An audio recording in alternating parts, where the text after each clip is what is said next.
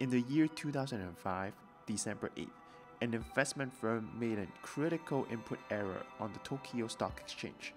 They were supposed to sell one share of JCOM stock at 610,000 yen, but instead they mixed up the two numbers and were selling 610,000 shares for 1 yen each. This error has costed a loss of 40 billion yen in one day, which is roughly 380 million USD. Now, in the investment world, if somebody loses money, someone else must be making that money. Upon investigation, the biggest winner in this incident turned out to be a 26-year-old unemployed man named Takashi Kotegawa. He has earned a total of 2 billion yen, which is roughly $70 million USD in one single trade. And later we would learn that he took his initial fund of 14,000 USD at 21 and grew it to $153 million in just 8 years. In Japan, he has many names. Some people call him the investment god of Japan, some people call him JCOM man, but he has another name for himself, BNF. Hey guys, welcome back to the channel where it's the best place to learn about Canadian finance. For this Tuesday, I want to do something different and I want to start a new series where once a month I'm going to look into a very unique, legendary figure in the investment, real estate, or business world. We're going to look into their lives and see what we can learn from them.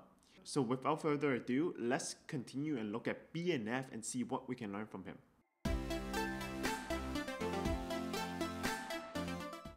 The name BNF was believed to be named after another Wall Street legend, Victor Niederhofer.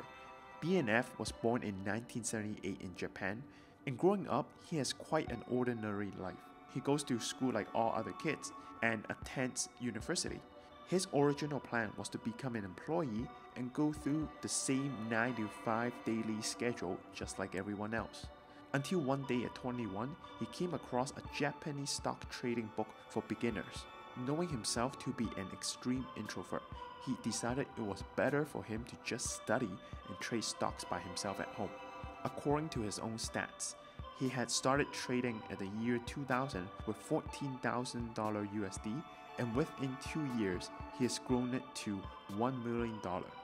By 2005, he has further exploded his net worth after the JCOM incident. During this time, he has also been sharing every single trade he has made on a famous Japanese forum called the 2 Channel under the alias of BNF. With millions of dollars in net worth, we would expect BNF to be trading in his mansion with a crazy 12-monitor setup or something like that. But instead, in the first interview after the JCOM incident, we found out that he actually lives inside a tiny apartment and trade on his super old school desktop.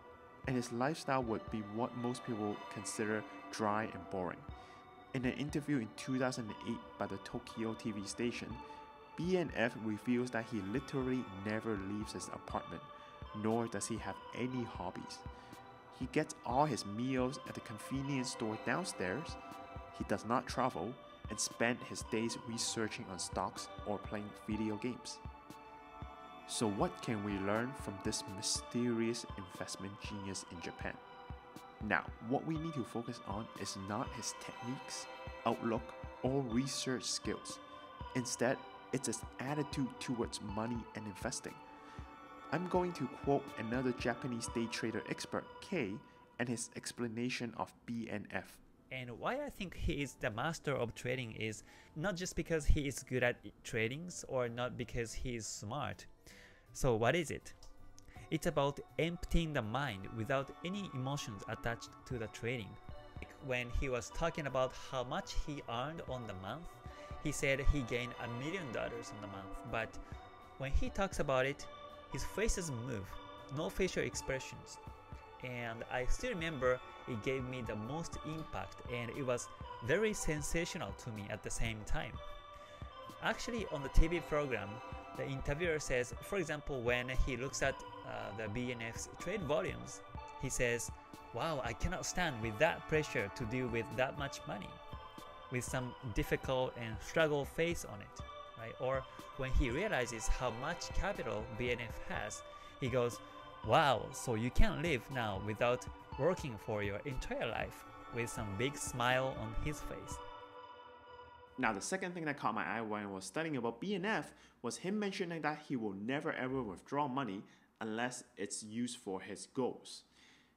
Actually, after the interview, he withdrew over 100 million and he bought several buildings into his portfolio. But like he said, during the investment, he never looks at the pot and he never starts thinking about what this money can do for him in his future and his life. Because once he starts thinking about that, he will be prone to temptations when the market moves out of his expectation. And this might lead him to make a lot of irrational choice because now he links his livelihood directly with the money he's investing. And from my own investing and working with over 200 clients on their investment, just by sticking on these two principles mentioned by BNF will already make you a better investor than 90% of the average investors out there. Investors out there actually do not master these two principles, and that's why in a long stretch of time, most of them actually have super poor results or they end up losing money in the long run. Now, of course, most people cannot live like BNF and act like a robot and basically just trade every day and research every single day. This is why I believe having a solid investment plan is extremely important before you jump into investing. An investment plan is not really just researching on what stock to buy. That's not it. There are different components to it, and it's meant to act like a guideline for you in the future. If things happen in the market that's outside of your expectation, you can refer to this original guideline to see what should your appropriate action be to offset the change.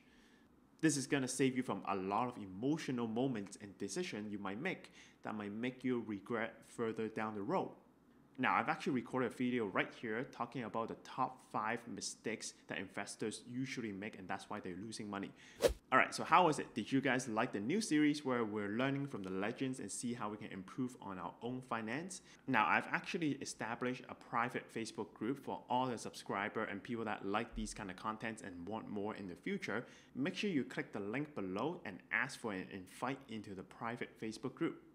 If you have a legendary figure that you also want me to talk about, leave me a comment below so that I can research more into that person. Now, if you like these videos on my channels, I do post them every Tuesday. So please help me comment, like, and subscribe to my channel, and make sure you click that notification bell once you subscribe so you get all my future video. Alright, this is Jackie Ko. I hope you found this interesting. I'll see you next Tuesday. Bye!